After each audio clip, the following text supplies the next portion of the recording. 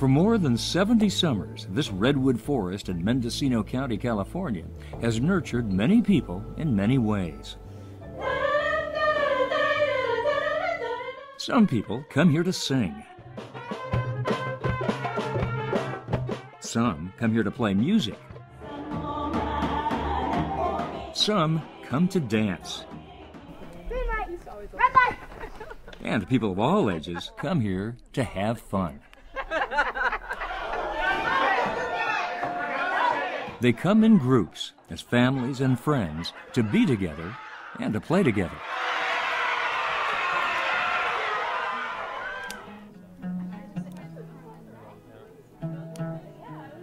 And when they come, they leave the technologies and the tensions of the modern world behind them to slow down and be refreshed and inspired by nature in a safe and secure setting. If you're hungry for more, say, "You know that's right." You know that's right. All right, let's go swimming. For generations, groups have come year after year to enjoy themselves and this protected state park by the banks of the Little North Fork of the Big River. In 2010 alone, people stayed 39,000 camper days, participating in 33 different and very diverse camps. Family camps, spiritual camps, camps for the young and the young at heart, and for those who love the relationship of art and the out-of-doors. For example, in June 2010, hundreds of people from throughout the nation and around the world came to celebrate the traditions of live music from the Balkans and to renew old ties, as they have every year since 1977. Coming back here for 30, 35, 36 years, however long it's been, it's our home now. People wouldn't know what to do if we went somewhere else. Then, in the second week of August 2010, African American families came to give their children a chance to be free in a natural setting and to sustain a long, unbroken, and cherished heritage that began in 1959 and that's forged close relationships that have spanned the decades. We like to say that the trees make up the heart of the Mendocino Woodlands, but Jack and Jill Family Camp is the soul. Tonight is It's a common experience that we share as a family, that we look forward to every year, and I think it helps connect us with each other. And for 17 years, the California Witch Camp has come to the Mendocino Woodlands for a spiritual retreat. Our belief is that the earth is sacred and that all life is sacred, not just people. And how do we make a lighter footprint on the earth? So to be here for a whole week, it's deeply moving for a lot of people. People just, when they're first time coming down at registration, they go, wow, this place is so incredible. Their faces light up. For all the reasons they come, to get here, every camper leaves the magnificent Mendocino coast and drives inland 9 miles. The final 3 down a dirt road, where they find this national historic landmark, the Mendocino Woodlands Camp. Built by the Civilian Conservation Corps and the Works Progress Administration during the Great Depression, the camp's old and irreplaceable structures remain unchanged. And its original mandate, to bring groups into nature for their health and well-being, continues to this very day. For what it is and what it provides, this camp is literally unique in the West. For many campers, coming here truly is like coming home. It's a legacy and a landmark they want to preserve for generations to come. Well, camp is history, and we have to maintain our history. This is something that I hope to do until the day that I die. You know, keep coming up to Mendocino Woodlands and spending a week. It's the best time of my life. Walk with me, buddy. I'm coming. It's special and dear to all of our hearts. It's so special to me. Like I said, around this time every year, I just kind of feel it in the air. It's like it's time to go to camp. Up, right in, right out, right down, right happy all the time. I'm up, right in, right out, right down, right happy all the time. The longer I spend down here, the more stories I hear of how this camp totally transformed people's lives. And I've been down here with families that are third, fourth generation, and they all tell me similar stories.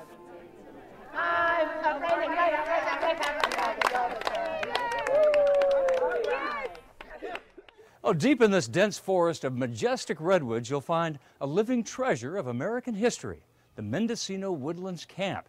That was built in the darkness of the Great Depression, but it's given light and joy to many thousands of people in many ways and for many generations, and it will for generations to come if we care for the camp the way it's cared for us.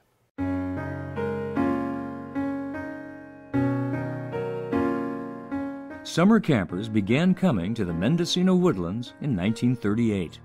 First operated by the National Park Service, it was later passed to the state of California. And since 1949, it's been managed for state parks by a nonprofit organization, the Mendocino Woodlands Camp Association. Its executive director since 1999 has been Don Taylor. We operate the park. We raise all the money for the restoration. We get no government assistance. We're one of the few nonprofits that never needs to ask for money in order to operate. So our entire operating budget is paid for by camper fees, people coming here to use the park.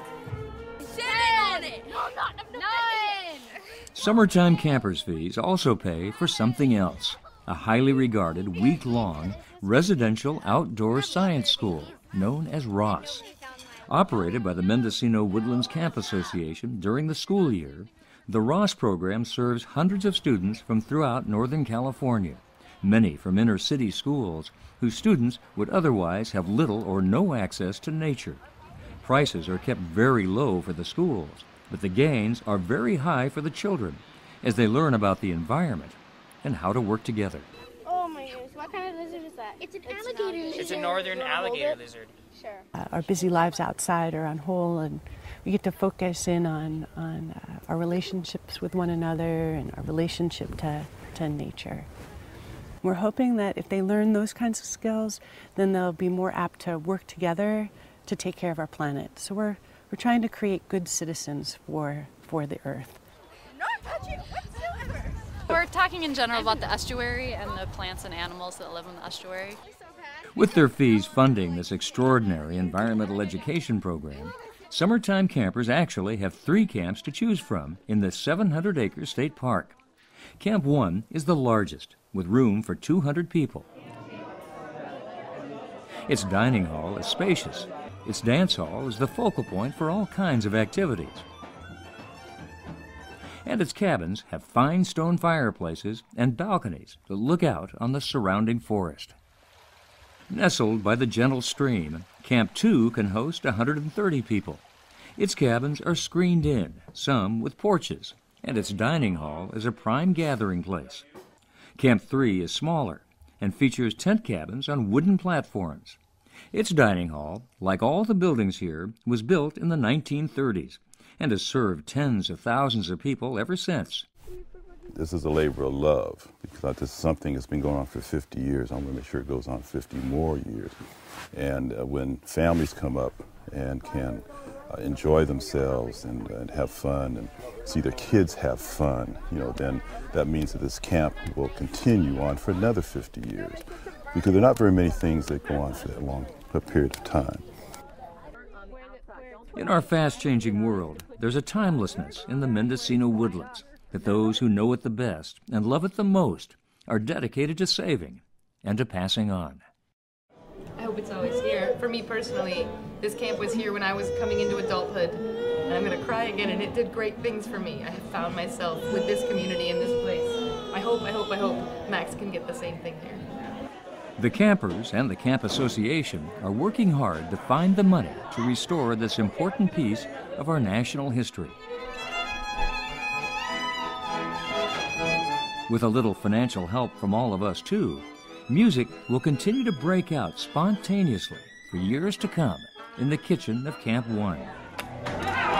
Children will play low-tech games in the old dance hall and return someday with children of their own. And generations of students will learn about nature and become good stewards of the planet.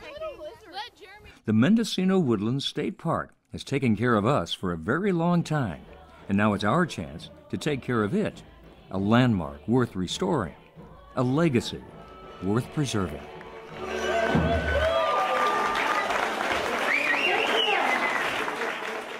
If you'd like to help restore the Mendocino Woodlands State Park, contact us at mendocinowoodlands.org or call 707-964-7944.